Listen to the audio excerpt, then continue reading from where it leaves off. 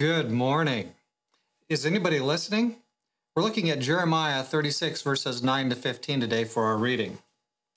Now it came to pass in the 5th year of Jehoiakim the son of Josiah, king of Judah, in the 9th month, that they proclaimed a fast before the Lord to all the people in Jerusalem, and to all the people who came from the cities of Judah to Jerusalem.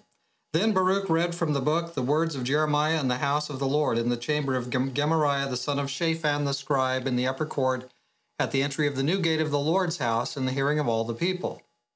When Micaiah the son of Gemariah the son of Shaphan heard all the words of the Lord from the book, he then went down to the king's house, into the scribe's chamber, and there all the princes were sitting, Elishama the scribe, Delaiah the son of Shemaiah, Elnathan the son of Achbor, Gemariah the son of Shaphan, Zedekiah the son of Hananiah, and all the princes. Then Micaiah declared to them all the words that he had heard when Baruch read the book in the hearing of the people. Therefore all the princes sent Jehudi the son of Nethaniah, the son of Shelemiah, the son of Cushi, to Baruch, saying, Take in your hand the scroll from which you have read in the hearing of the people, and come. So Baruch the son of Neriah took the scroll in his hand and came to them, and they said to him, Sit down now and read it in our hearing. So Baruch read it in their hearing. So yesterday morning we saw that although Jeremiah is no longer permitted in the temple precincts, he's been canceled, that he's going to send Baruch, and Baruch's going to go and read the prophecies. So that's the approach. Jeremiah prophesies, Baruch writes it down, and Baruch goes and he proclaims. And this has been going on now for a period of time, apparently, about a year's gone by.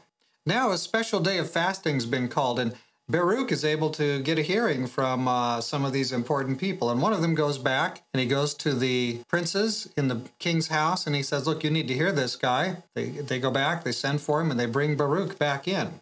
Now, this is kind of an unusual development. For years, this has gone on, and Jeremiah has presented, Baruch has presented now for a period of time, and they haven't had really any big takers, but now they're getting to talk to these people, very influential people, actually in the king's house. Baruch comes, and he's going to tell them all over again what he's just been proclaiming in the temple.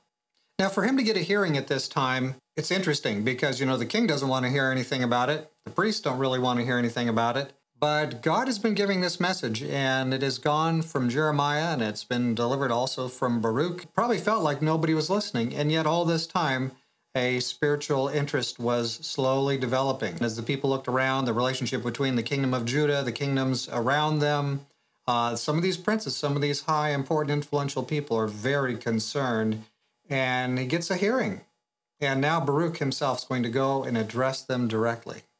You might think that it doesn't really matter, nobody's listening, nothing important is going on, but actually it is. It's just happening behind the scenes. God just hasn't given you that inside picture. But your work is being effective if you're serving the Lord. His word never comes back empty, does it? So influential people were listening, and the word is being proclaimed. Spiritual forces are working for us and against us. They're all around. God's truth has power. If we are in his service, he will not allow his word to come back empty, as we're going to see tomorrow morning. Your business and my business is to persist in the king's service. Keep on serving the king of heaven and earth. Keep on doing whatever your ministry is that God has given you. And you know that he's given you. He's given every one of us some different kinds of ministry. So he's given you one too. I'm quite sure of it. You don't think you're being listened to? You know what? At some point, God will give you hearers. We're too easily discouraged. I think the devils are amazed how quickly we go quiet and numb and stupid. But when we should be actively, intelligently sharing the belief and the way that God has touched our life. And if the iron doesn't seem hot, you know what? We should keep on striking it until it is hot. God is still on his throne. Let's pray together. Dear Father in heaven, Lord, we want to be faithful. We want to be right.